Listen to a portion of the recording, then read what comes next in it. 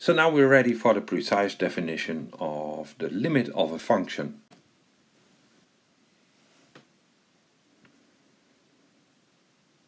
We write that the limit of x approaching a of fx equals L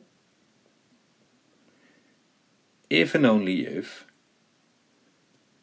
for each epsilon larger than 0 we can find a corresponding delta epsilon larger than 0. So this is the delta as we used before, but it may depend on epsilon, such that for x belonging to the domain of f, and such that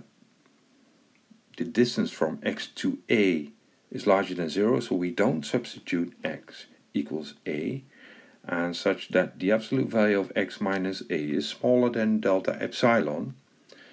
so that this guarantees that the absolute value or the difference between fx to L is at most epsilon. Yeah, so we choose x is in the domain, and so they can be shortened even,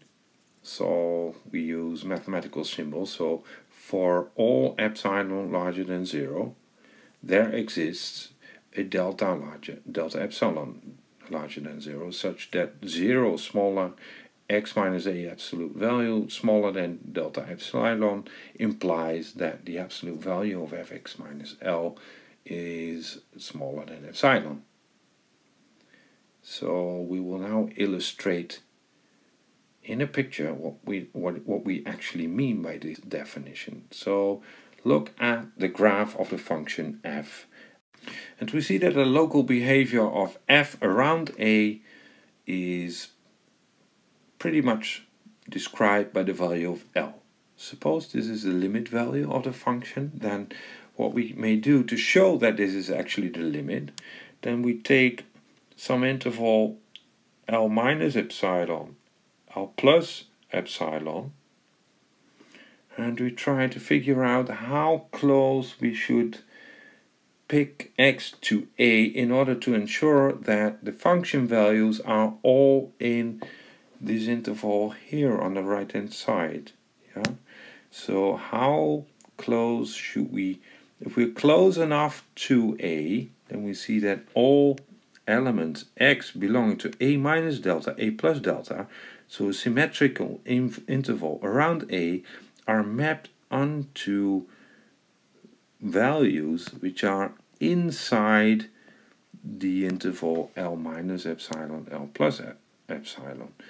And for these function values, of course, we have distance from fx to L is smaller than epsilon. So this is a graphic illustration what is actually meant by the limit of a function. So we should find, given the epsilon over here, the blue lines over here, we try to find a delta such that the image of the symmetric interval around a minus delta, a plus delta, under f is contained in L minus epsilon, L plus epsilon.